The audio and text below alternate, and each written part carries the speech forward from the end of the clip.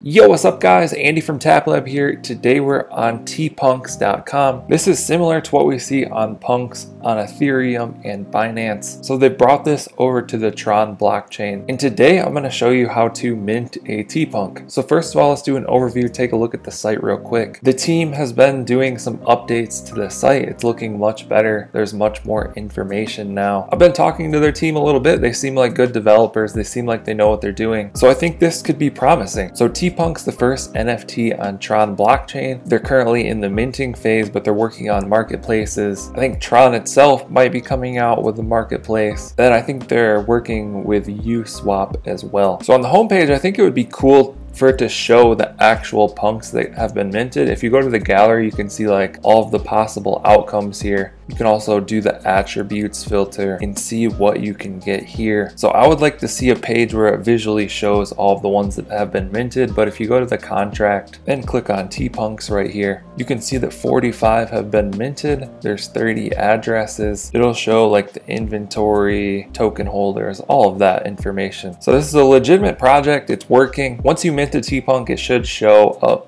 in your little gallery right here. But that's why we're doing this. It's a test to show how it's done, show that it works and all of that. So I'm using Tron Link wallet here on Chrome browser. Tron Link is just going to be the most simple, best wallet to use on Tron blockchain. So let's go to mint. If you want to mint multiple, you can do that in this drop down, but I'm just going to mint one Tpunk. Real quick, it costs 1,000 TRX to mint a Tpunk. There are 10,000 Tpunks in total. These are the very rare variants, 11 Justin Suns. 2,000 of the 10,000 are Hype AF. All are being minted randomly. So when you mint one, you have random odds. Click mint a Tpunk. It's going to give us our pop-up here. All the information there. Function, mint, NFT, so we should be good. Click accept. Your transaction has been broadcast to network. So let's go to my Tpunks.